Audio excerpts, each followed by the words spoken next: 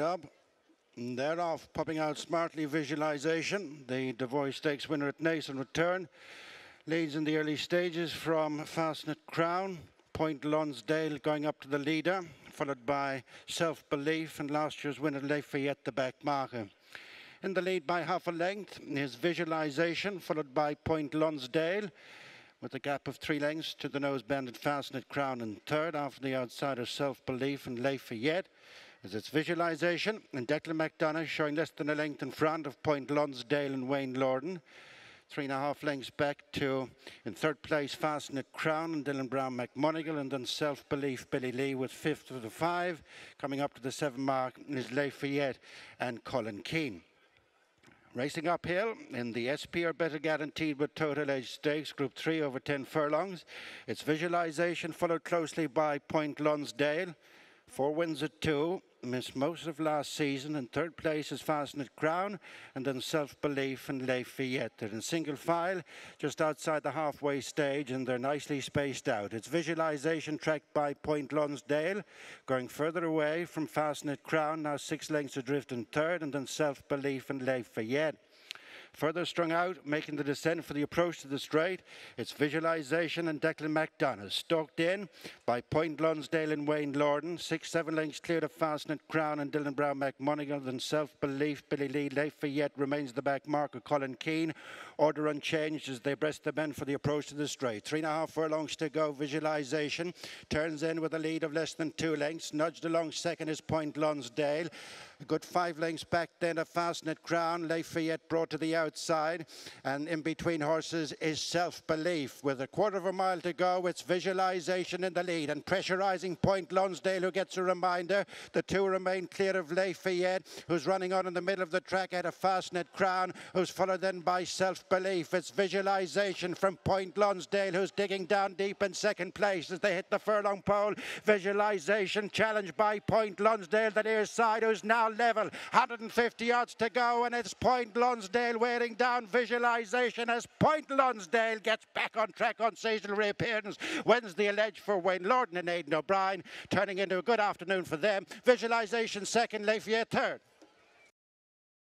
Aidan O'Brien's just completed a double with Point Lonsdale. Aidan, I'm sure very, very pleased, first and foremost, to get him back to the track. How would you rate his performance there? Yeah, no, delighted, Gary, really. Obviously, he hasn't run since the Guineas last year. We always thought he was a very smart 2-year-old, and we never stepped him up beyond 7, even though we always felt that he wanted a mile at 2. And then, obviously, his form was he had top form at 2, and then he obviously ran in the Guineas. He got injured last year and never ran after that. So it was a big run from him, first time back in that ground for such a long time, and stepping up to 1.25 miles.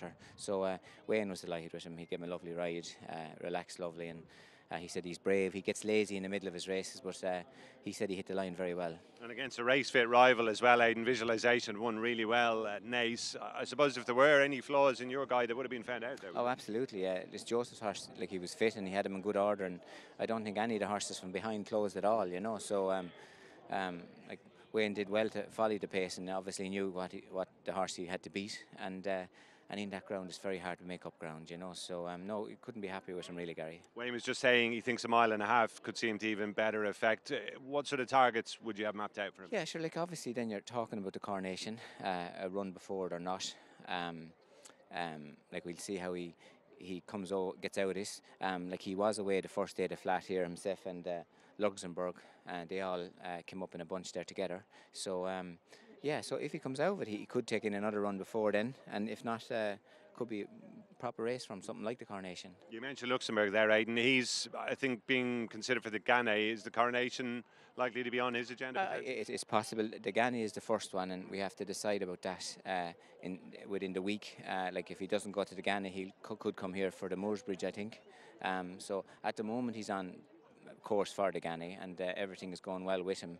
Like I said, he was away here the first day of the flat for a gallop as well with Point Lonsdale. So no, so far everything is going looking towards that, but it won't be decided probably within the week. Aidan, we saw a good performance from Democracy in the opener as well. Wayne was pretty complimentary about him, felt he could be up there in the top bracket of the 2-year-olds. What do you feel about Yeah, he's a very good traveller, Gary. Shows a lot of pace. None of the 2-year-olds have been dropped and asked to quicken yet at home, and when they are being asked, they're a little bit at sea, and he was a little bit that way, travelled very strong, and just when Wayne asked him to go, he was a little bit at sea. So because of that, plenty of improvement could come when they get used to getting down and quickening, but you'd have to be very happy. He's a big horse. He handled the ground. He's strong and he's mature, and no, you'd have to be very happy with him. 6 furlongs a good fit for him for now, at least? I think it's no problem. Yeah, I think, and even if he needs to go further, I wouldn't think that would be a problem either. Just loads of stamina on the dam side, and obviously he's by no and never, which would be a very strong influence for speed. And Aidan, just finally, Derby trials obviously going to start ramping up from now on. What are we looking forward to getting out over the next week or two? Oh, Jeannie, there's a lot there, and like that's all going on at the moment. The horse that went to Leopardstown the last day will probably go back, the Camelot horse, and we've a lot that we ran a horse in France today. Saxon Warrior horse ran a lovely race. He was only beaten a couple of lengths.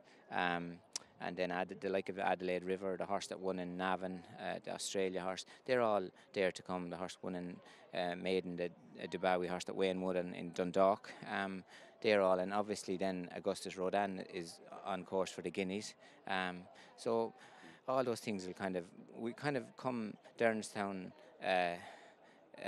Chester time, Dante time. That's that's really the last time you can get those Derby horses out and not to be too close, you know. So that's what they're all looking towards, that kind of a fortnight at the moment, Gary. Great. And just finally, Little Big Bear all as well with him since he had his little blow here. Yeah, he's very well. He's done a few pieces of work since. He travels very strong in his work. He is a quick horse, obviously, as we know. He hasn't been asked. He's been working over the 7 furlongs. He hasn't been asked to do a lot over it yet, but he's relaxing into his work and doing it well. But the next couple of weeks, work's going to get more serious, and hopefully we will know a lot more then. But at the moment, Ryan rode both of them last week. Ryan rode both of them the last piece of work, and he seemed happy with both. Great to hear. Aidan, as ever, thanks for your time. Well done. Thanks, Gary. Watch live racing now on racingtv.com.